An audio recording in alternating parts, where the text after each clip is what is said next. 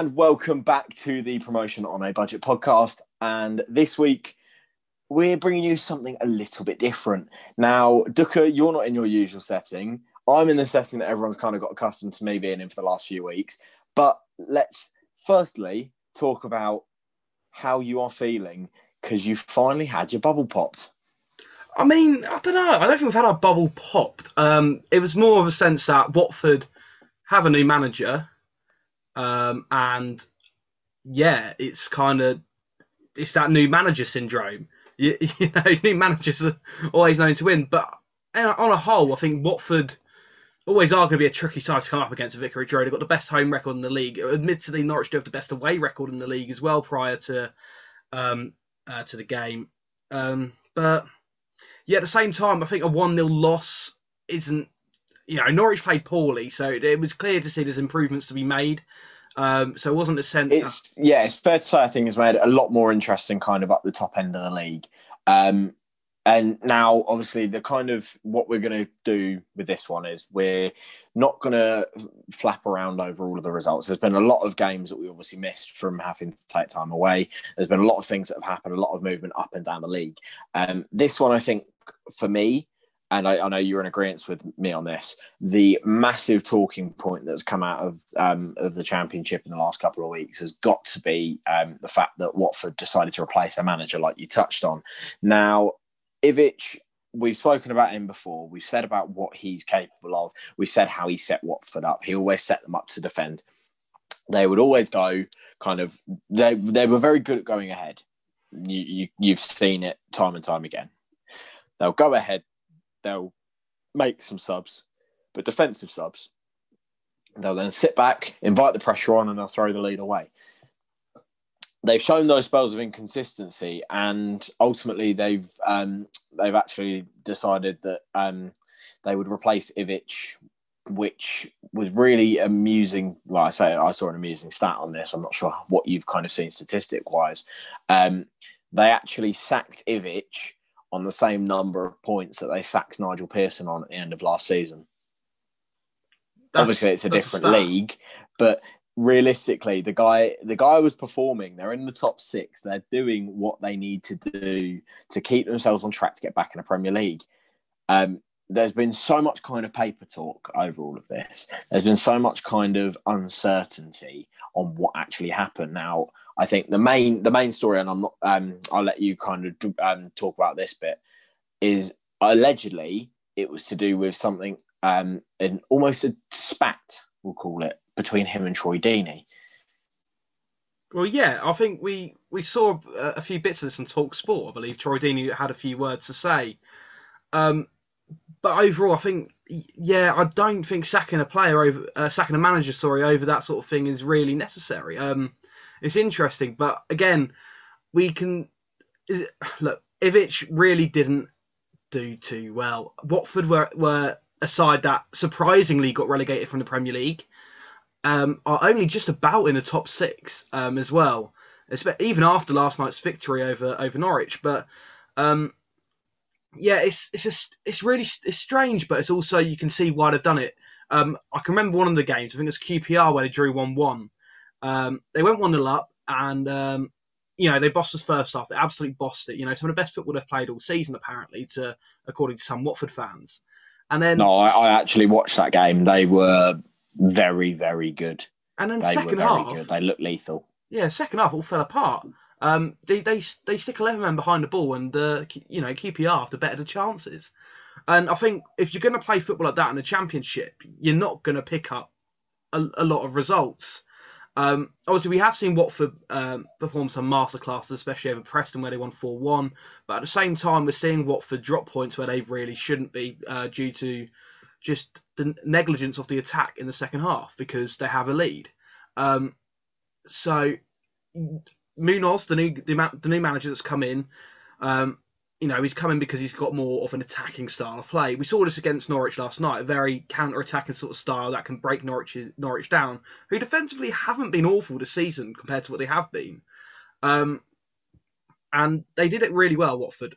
They created a lot of clear-cut goal-scoring opportunities. We saw Andre Gray Missed two absolute sitters, which he should have scored. Ismail Sarr scored, and he created a whole host of chances. And Norwich, again, probably had more of the ball, but didn't create anything, because one present that Ivic did leave behind was a good defensive shape, and they were very, very compact defensively, and did that job very well. And then going forward, they were a threat and could have easily won that game 3-0. Yeah, I mean, both sides have shown their quality throughout the course of the season. There's no denying that.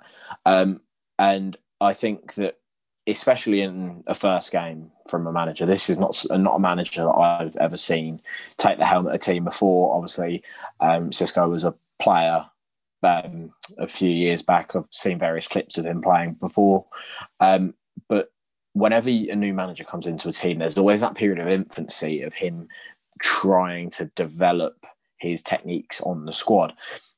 Now, I think it was always going to be a very tough test straight away hosting the league leaders. And yes, like we said, it could have been a lot bigger of a margin for Watford, but I think by the same accord, it could have very easily swung the other way had different things happened throughout the course of the game. It's really interesting. Like, I still don't understand why a team would sack a manager when he's, quite frankly, he's in line to meet what's being asked of him. Ultimately, I can't imagine that Ivic was asked of anything else apart from get us back to the Premier League. No matter how they did it, whether that be through the playoffs, whether it's be through automatics, that would be what he would have been tasked with, would be get Watford back. Because especially with all of this talk of stuff like wage caps coming in, the amount of quality that they have in that squad, if the wage cap comes in, and obviously a lot of the impacts of this season and at the end of last season, as we've already seen it, revenues are falling they're all the time. They're constantly falling. There'll be a certain point where it will become an unsustainable kind of model. We see it all the time with teams that shouldn't drop out the top level with good players, high-paid players. They keep hold of them, and then they fail to go back up. Yeah, no. I think the example that I can think of in recent years, Stoke City. Yeah, you see Stoke City, Sunderland as well, Cardiff. Even they Huddersfield went straight down, didn't they? Yeah, exactly. So yeah. we see this a lot. No, we've seen those kind of things time and time of kind of teams failing to bounce back up. But quite frankly, Ivic was doing what was asked of him, which is why the sacking is a very peculiar one. I mean, Watford are quite frankly renowned for having a different manager every month. Pretty much. I mean, I'm fairly sure the last few managers have only lasted a matter of kind of 5-6 months. You're looking at least 2 managers a year. It doesn't make sense, quite frankly. Ivic debuting in English football, I can't really say he was putting too much of a foot wrong in terms of outcomes. Now, I know Watford fans may not have liked the football that he was playing, but ultimately, yes, it was dropping them points in silly places, but they were still getting results. Credit to the quality of the team, but you can't ignore a manager in what he's doing, simply put. Yeah, no, I fully agree with that. And it is a very... I mean, I would have understood if it was later in the season and the owners weren't too sure whether he was even going to get top 6 and then brought in an attacking manager, because that's what Watford are. They like changing their managers, as you've said just now. But at the same time, there is silly places where he is dropping points. It's not worthy of a sack, but there is reasoning there behind it. And I think bringing an attacking manager in, someone who can maybe bring out the best of Ismail Sarr, Andre Gray, Troy Deeney, Ken Sema in this league would really benefit Watford and could see them push up the table, maybe into automatics. So I can see that. And I think, yeah, Ivic wasn't doing a bad job, but I also believe that the sacking is to make sure that you're going to get the best manager for the club and make sure you're going to actually profit with these attacking players that they do have, because they do have a threat. They do have such a threat going forward. I mean, even João Pedro, who didn't even feature last night.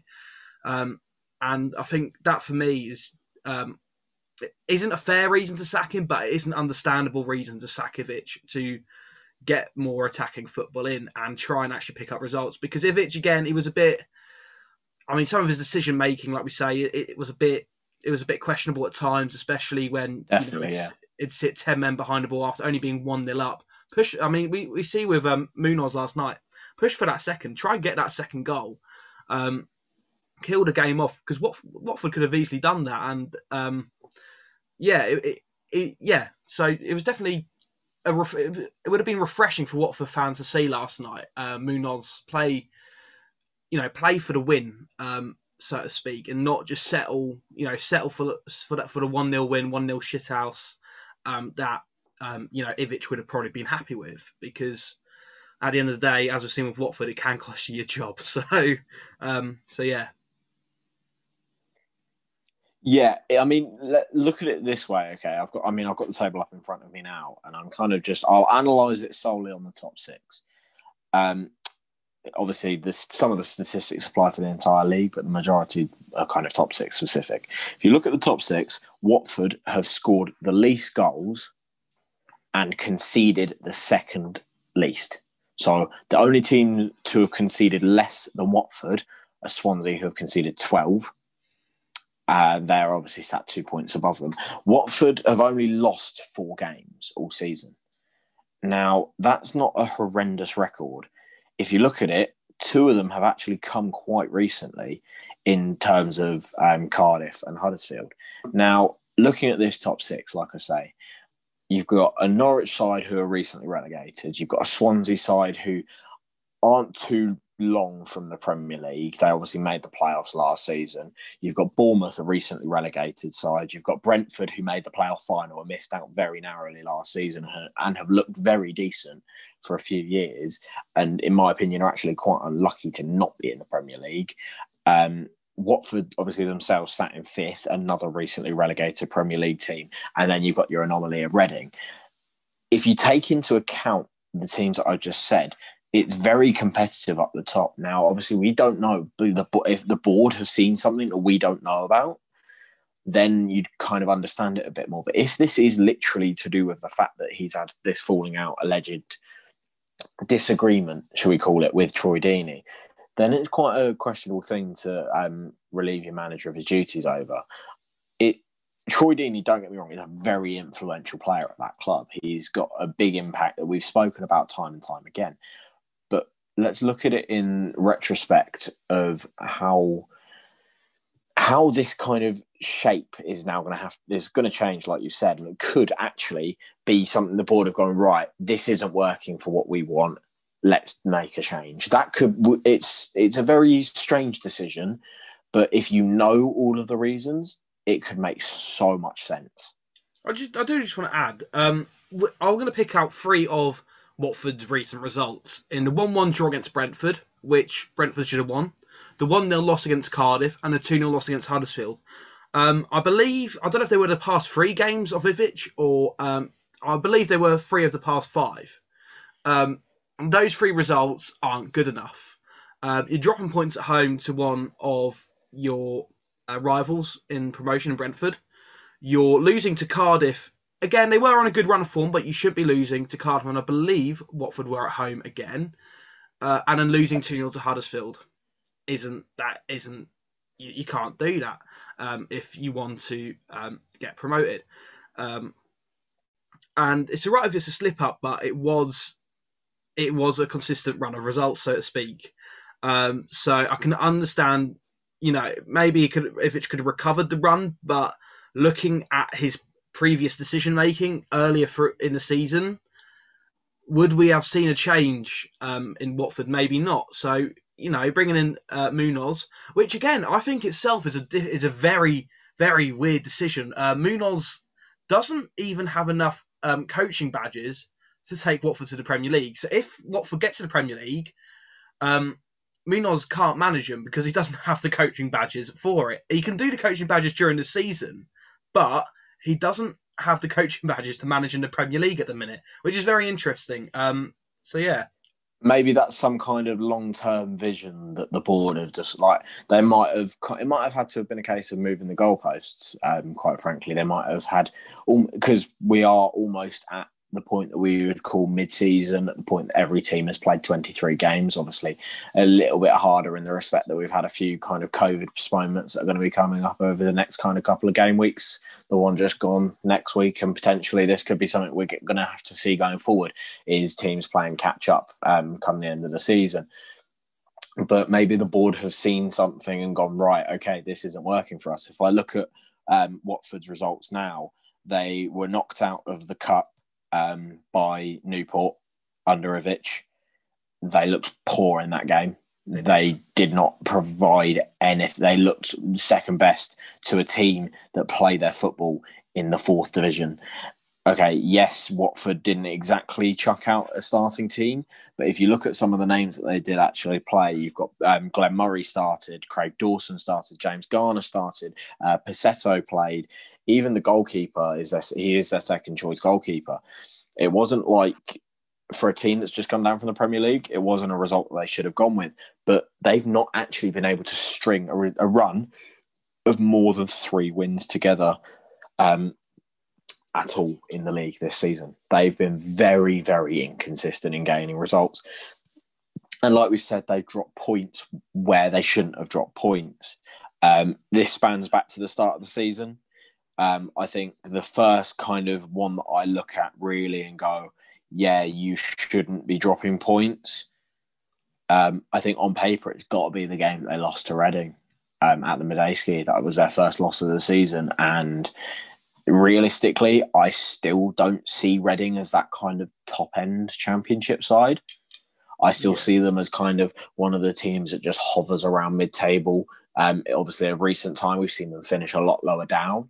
But I think you look at that, and I mean, I went into that game thinking, oh, we're going to get absolutely taken to the shops here. And even going on after that, they've dropped points to Bournemouth, who obviously are another promotion rival, so dropping more points to teams around them. But then they've done things like losing to Barnsley and drawing with Wickham, to teams that on paper are expected to be down the bottom of the league. Obviously, like we said previously, Barnsley are kind of surpassing those expectations. They actually find themselves in the top half. It's a very kind of strange situation, I think, that Watford find themselves in. And quite frankly, I think the next kind of few months, I would say up until kind of the start of March, are crucial for them. Obviously, we know how many fixtures are normally played in April. They've just come out of December, probably not best happy with how it's gone. December's always one of those busy months again in football. Teams always playing. You risk injuries, you risk tiredness. If you hit a bad run of form, that bad run of form can stick with you for a few games. But quite frankly, for Watford in this case, this is now is crunch time for them. This is going to be absolutely huge. Bringing in a manager, like we've said, with no English league experience, I think, quite frankly, it will be make or break. And like I've said, with how tight it is at the top, if it is break, they could find themselves slipping down the league. And that's something that Watford fans will not want to see. But if it's anything to go how they played yesterday, I don't think they will be slipping down. They looked defensively solid, going forward, very, very strong. They just need to find that clinicality. Obviously, they did score yesterday, but for instance, Andre Gray missed 2 absolute sitters. You know, if they can get him firing goals, I think Watford's chances will look a lot bigger to get promoted. Realistically, whether that's through automatics or through the playoffs. I think automatics, I mean, trying to knock Bournemouth off that spot is going to be very difficult, and trying to knock Norwich off top spot is also going to be very difficult. Yeah, Norwich lost at the weekend, but Norwich will pick up results against the majority of teams in this division. However, I think we'll see Watford in the playoffs under Munoz this season. Yeah, I mean, I've never kind of thought that Watford aren't the kind of team that shouldn't they deserve to be at the top end, quite frankly. They've got the quality to. And like we've said, it's a very strange sacking of Ivic. but it could be a very interesting thing to see how this whole situation with Cisco Munoz coming in develops over the coming game weeks. Obviously, they've got a bit of time off now because their game with Millwall's been postponed, but they'll look to go into the new year. And as far as the team and the board will be concerned, they will want to be pushing on for automatics, and they will want to be putting up a fight against the likes of Bournemouth, Norwich, Swansea, Brentford, the teams that are up there and have got that quality. Even some of these dark. What about Reading? I'll wait until we get through the January transfer window.